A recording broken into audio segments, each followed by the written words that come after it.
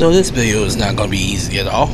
Well, this is basically pack Snabs on the road. And today, well, I decided to try to do some different Yu-Gi-Oh packs for a change. So this is the Yu-Gi-Oh Dark Side of the Dimensions movie pack. And there's 2 of these, but the sad thing is they only have 5 per pack. So we're going to open these up and see what we get. Be right back.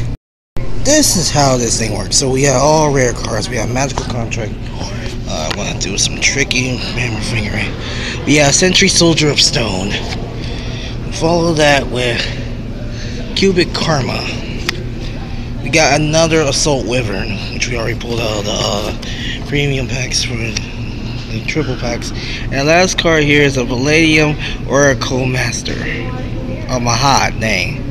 Glare is not that great. But we have one more pack to go. So this is really going to be a very short video. Here, a train coming through, so this is going to be loud. Anyways, we called ourselves Indiria Doom Volt, the Cubic Emperor. The Cubic Emperor, damn. That is a mouthful. Alongside that, we have Magician's Defense. Oh, that's good for Yugi. Good for Yugi deck. Then we have Kiwi Magician Girl. Ooh. Yeah, my train is approaching, so I'm going to have to talk a little louder. Next thing we get is Dimension Reflector, and the final card we get is Unification of the Cubic Lords. So next time we'll do some more odd stuff.